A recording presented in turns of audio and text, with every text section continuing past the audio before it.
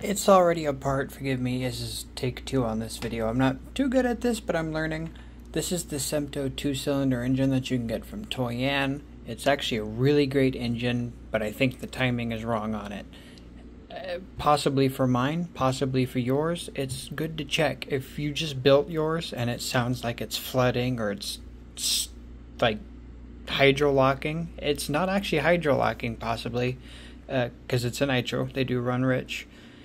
It might actually be the incorrect valve timing, because the manual tells you for the camshaft here, dot 1 face down, dot 2 on your crankshaft face down.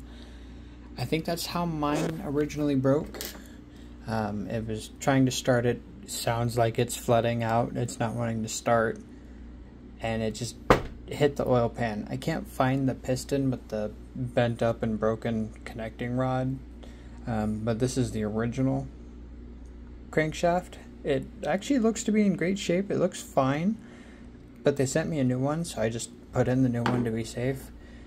Snapped its flywheel, so they sent me a new one of those. New piston, new sleeves, the whole works. This is just a video for those that just got theirs, as a way to check the timing, because when you put it correct, this engine runs great. I love this engine. It stays within temp. It's got some mean RPMs to it, and it's a really good engine actually for the price of it. It's a solid motor. It's going to be hard to see. I'm sorry, I'm using my phone. The phone camera quality is amazing, but recording sometimes with it is hard. So we're going to focus on these 2 valves right here, because this is obviously piston 1. This is your exhaust valve. That is your intake valve. Your engine from the flywheel side will spin counterclockwise. And what you're going to do is you're going to watch your piston right there. See how it goes down? Nope, let me bring it back up. See how that is opening? Your piston is at the bottom there, is just starting to come back up. So that's your exhaust. So it pushes it out. Piston has come back up.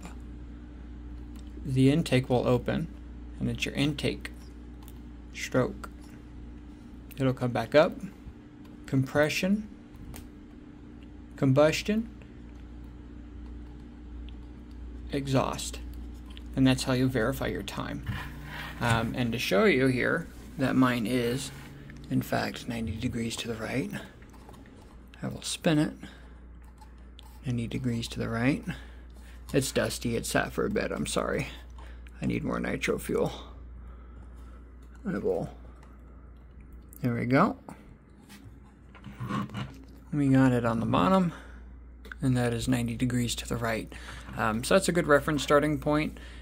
I know I'm not off by a couple of teeth. It runs beautifully, but you can always check yours by just checking the valves. Either it's opening a little too early, too soon. You just rotate it by 1 tooth. It's super easy, and then just get some green grease scoop, whatever. You can get it at AutoZone, and it works perfect.